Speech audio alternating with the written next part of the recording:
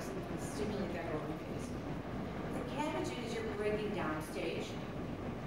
The telogen is your resting phase. And then your exogen is actually releasing the hair.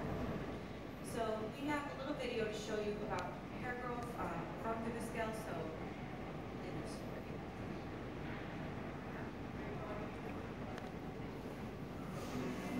there it is. To understand how hair grows, let's look at the different phases of the natural hair growth cycle.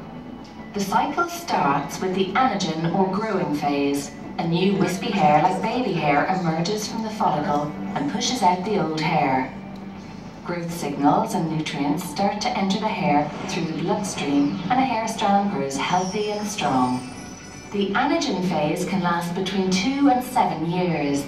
This is when the hair is attached to the dermal papilla. The longer this phase lasts, the longer your hair will grow.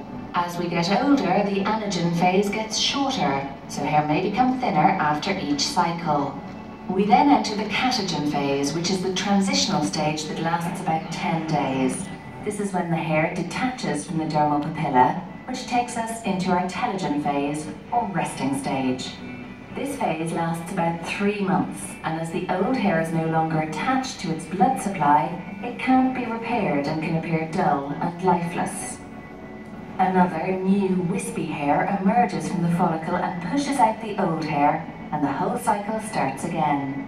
Around 15% of your hairs are in the telogen phase. That's why you shed hairs all the time.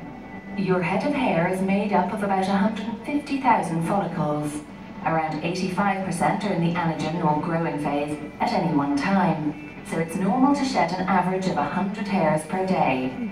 If, however, you're shedding more than 100 hairs a day, or if you notice your hair getting thinner and lifeless, it could be due to a number of factors, from poor diet and stress to age, hormonal changes, or medication, and you may wish to seek medical advice.